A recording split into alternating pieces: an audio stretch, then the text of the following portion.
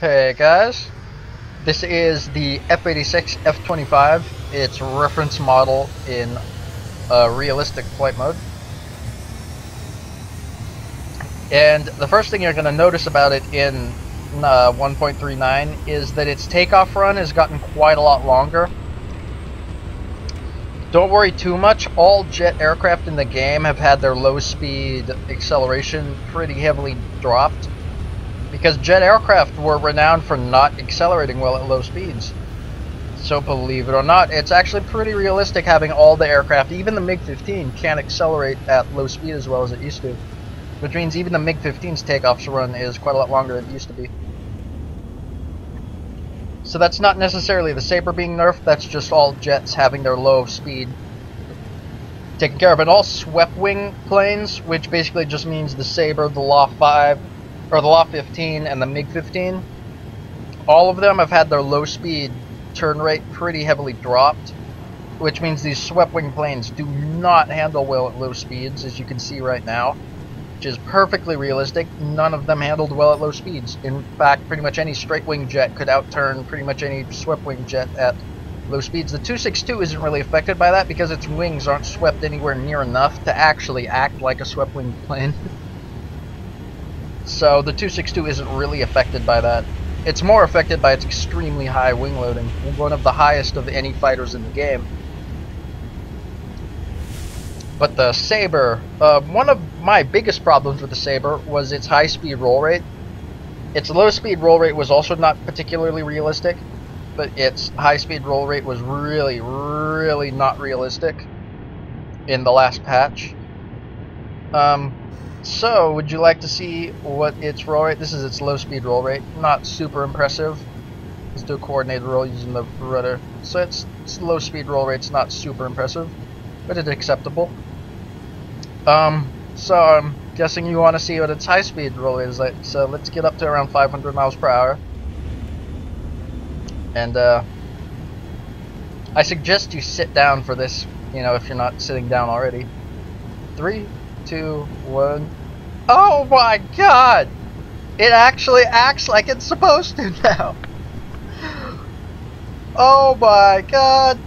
Oh, this is gonna be fun. Quick, let's go faster. Let's see what it does at 600.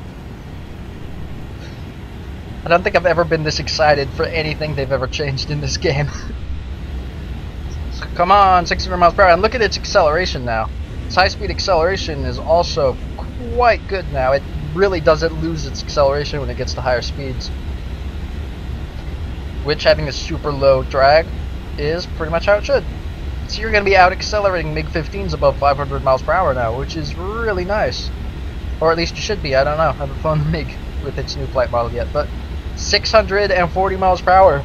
Are we ready? Are we? Oh, it's starting to compress a little. But considering it takes the MiG about 15 seconds to do a roll at this speed, this really isn't too bad. Now the real question, G-lock. What's G-lock like? Well, it's like this. Oh, I can't turn. Up, any day now. Well, someday we'll turn around. Alright, there we go. So there's good things and bad things about G-lock. The bad thing is, obviously, it's not necessarily a good thing that it takes you 30 seconds to do a 180-degree turn at 600 miles per hour. That's pretty poor. The really good thing about G-lock is you'll notice I came out of that turn at 610 miles per hour.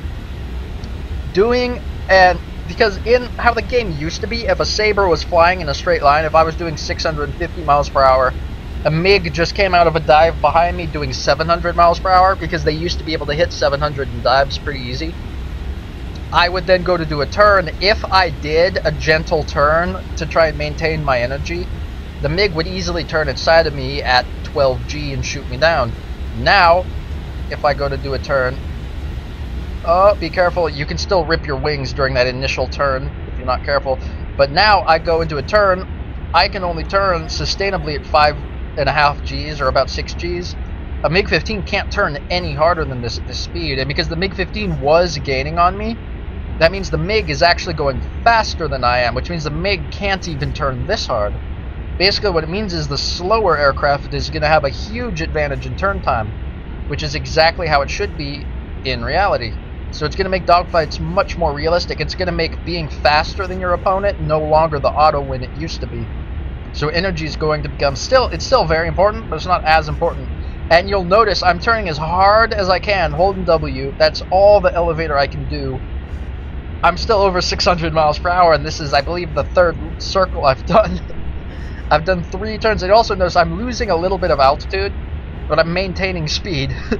This is the Saber's sustained turn time. It just happens to also be its maximum turn time, or its minimum turn time, I mean, at 600 miles per hour. The MiG-15, on the other hand, will be losing speed in that turn, if it's realistic. I don't know if it's realistic or not, but since the Saber does have a superior sustained turn time at these speeds, a MiG should be losing energy faster than a Saber at high-speed turning. To the extent where in that turn where I wasn't losing speed, let's do it again. I'm going to use mouse aim to bring me into the turn gently, rather than violently. If you just smash W down, you actually can still rip your wings. But look, I'm gaining altitude. I'm not losing speed. Oh, now I'm losing speed. But the Saber's sustained turn time just happens to also be its maximum turn time now, or its minimum turn time now. That opens up a whole new world of tactics. You know how the MiG-15 used to be able to do those infinite loop things due to the MiG-15 still having the climb rate advantage over the Saber? A MiG should still be able to do pretty much an unlimited number of medium to low speed loops. The Saber now has its own infinite annoying thing that it can do to get MiGs to not be able to effectively attack it, and that's a 620 mile per hour 6G turn. If a MiG is going slower than you, they're not going to be able to catch you in the loop. They're going to have to cut down through the center of the loop, and you can see them doing that. You'll see them coming in, and you'll just straighten out and outrun them. Because if they're slower than you, they can turn inside of you. If they're not slower than you, they can't turn inside of you. And what that means is the only way a MiG-15 is going to get inside of you to shoot you is if they slow down. And if they slow down, then you can level off and outrun them. And because the Saber has superior acceleration above about 520 miles per hour now, and 610 miles per hour is a long way over 510 miles per hour, that means there's no way in hell a MiG is going to catch you, which means you have a defensive maneuver that you can do. Peak the 11 Gs there, then G-lock just smashes down to, nope, no more turning for you.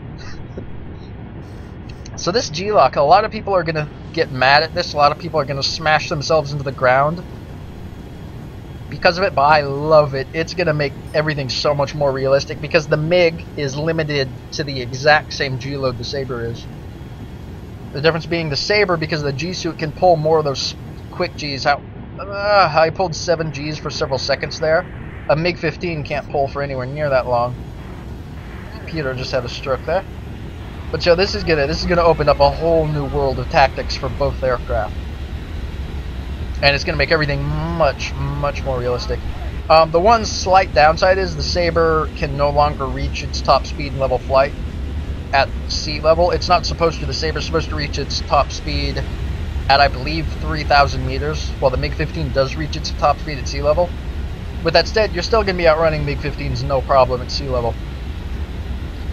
The Saber used to be about 40 miles per hour faster, now it's only about 25, but it's still clearly faster than the MiG-15.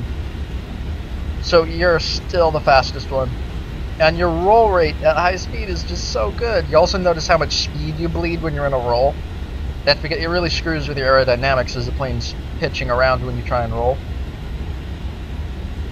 Oh, just peaked 11 Gs there. As I said, if you come out of a dive near 700 miles per hour and you just smash W to try and pitch up, you're going to rip your wings still.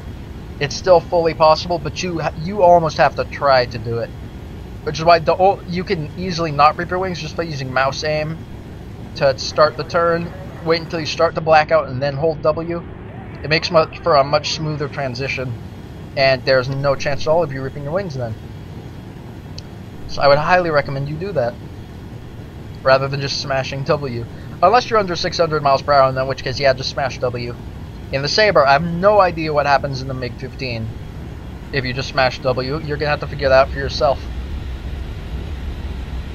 The Saber also it can no longer break the sound barrier at sea level. It rips its wings at about 700 miles per hour even now, which it used to be able to go faster than that at sea level in a straight line. But the MiG-15 has also had its rip speed drastically lowered. I'm pretty sure the MiG rips at about 680, which means the Sabre can actually reach the MiG-15's wing rip speed in level flight still. It's just the Sabre can't outdive the MiG by as much as they used to, but you still can. And the MiG can't outclimb the Sabre as much as they used to, but they still can. So the aircraft are much closer, which means it's a much more even fight. I wouldn't say fair. The Sabre is still a better zoom fighter, and I still firmly believe zoom fighters beat energy fighters more often than not. But they are much closer to each other, which should make the fights much more tactical and much less about exploiting your advantage, and it's going to be a lot more about exploiting the situation you happen to find yourself in. So the situational advantages are going to be more important than the just overall advantage. Or so I think. Death to the boats! Haha. Pulled a nice little 9G turn there for a second or so. Getting to a nice zoom climb. This plane still zoom climbs very well. Let's see if its zoom climbs change at all. It used to be able to hit 6,000 meters out of a zoom climb in realistic if you were careful. I don't believe I'm going to. I wasn't at my top speed when I started. And it also used to build huge amounts of speed during the zoom climb. So you'd go to zoom climb to high altitude, then dive back down, and you'd end up at a much higher speed at sea level than when you started. Let's see if it happens. Although it's low speed maneuverability, like all the swept wing jets, has been hit pretty hard. So be aware of that when you're fighting meteors or any other straight wing plane, that they can outturn you at extremely low speeds pretty easily now. So, let's see what kind of speeds we get to. Are we going to reach our Buffett speed? It looks like we're going to reach our Buffett speed in this dive. Oh, yes we are. Oh, yes we are. Oh god, we might actually rip. Oh, shite. But see what I mean? This plane buffets like hell at 700 indicated. And it will rip its wings before you reach your 707 mile per hour that used to be your top speed at sea level. So the Sabre and the MiG have both been slowed down quite a bit, but they're a lot closer to where they realistically should be. Which means we can finally say that the MiG-15 and the Sabre are both sort of realistic. Neither of them are really perfect yet, but they're both a lot closer than they used to be. And there's 5k meters, so it can't zoom climb quite as well as it used to, but that's probably down to it having a lower speed than it used to at the bottom of these zooms. But the MiG has the same problem now. Well, it's not really a problem, and it's not a problem at all. You're just going to have to relearn the new numbers. Because nothing's really changed. You've just been brought closer together. Which is nice. It's going to make the fights, as I said, much more tactical, much less strategic. Which should mean a lot less jockeying for position. And a lot more fighting. So let's see if I actually can hit my rip speed in this dive. I am a little upset that we can't break the sound barrier at sea level anymore. Oh god. Oh jeez. Oh, it actually does lock up the elevator at high speed. And I actually did that. Actually compression stalled the tail there. Or it looked like that's what happened. It might not have been. I don't know. But yeah, the high speed flight physics have gotten quite a bit better than they used to be. And there you go. That's the Sabre locking up in a dive. It actually happens now. You really have to push it. So basically, the era where the Sabre could hit Mach 0.12 in a dive and the MiG-15 could break the sound barrier in a dive, both of those eras are over. The MiG, I'm pretty sure, can no longer break the sound barrier, or at least not easily and not controlled, while the Sabre can only go up to Mach 1.05, which is all it could do in reality. So the game has just gotten much more realistic when it comes to jets in realistic. And I'm very happy, because it looks like this is going to make it much funner. Also might not. I don't know. We're going to have to wait and see, but I approve of what they've done to the Sabre's flight model. Here you will, Sabre. Here will, Sabre. Subscribe! Unless you haven't. Unless you have already. In which case, you can just pretend to subscribe. We'll keep it between us.